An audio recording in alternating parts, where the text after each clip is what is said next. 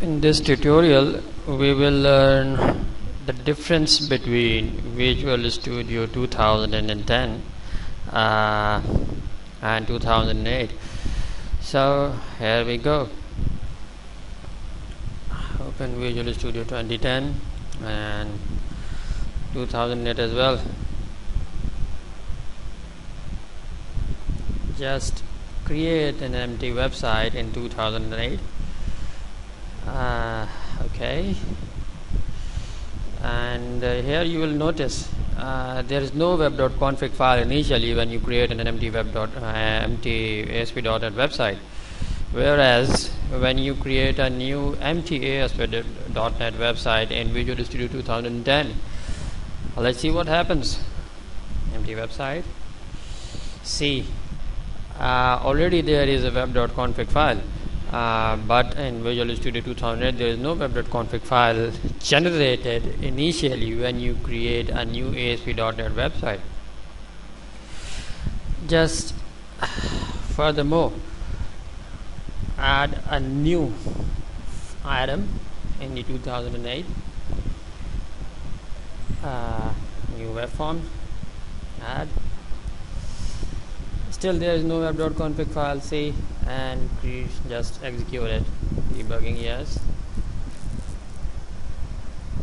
We are not doing anything with this web page. We are just checking the web.config file, if it is created, and if the web.config file is created, just see the difference between the web.config file between 2008 and 2010.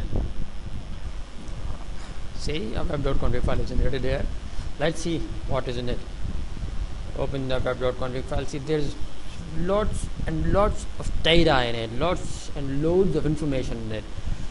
Many properties, showing you assemblies, showing you properties, configurations, sections, different types of sections in it.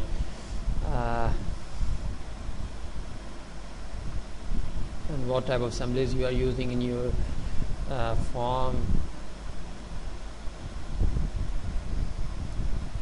But when you see in the web.config file that is already generated in 2010, there's not much data. Oops, no, we first have a look on it. See,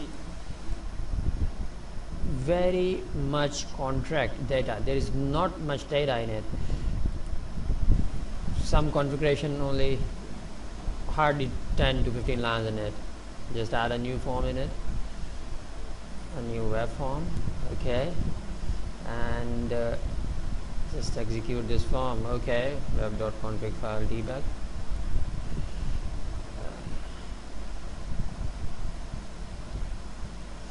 Not doing so much with this form as well. Just see the web.config file across the form and see, still there is not much difference before and after execution of the form in the web.config file.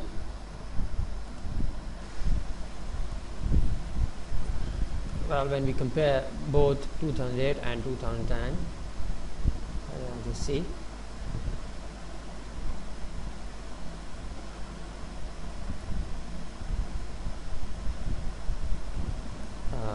Just bit of adjustment here. Solution Explorer, the side windows, and see the difference of data in it in the web.config file. When you see in 2010 only hardly 10 to 15 lines, 1, 2, 3, 4, 5, 6, 7, 8, 9, 10 lines, and whereas when you see in 28 version, oh my god, how much data in it, how much configurations in it. So this is the first difference.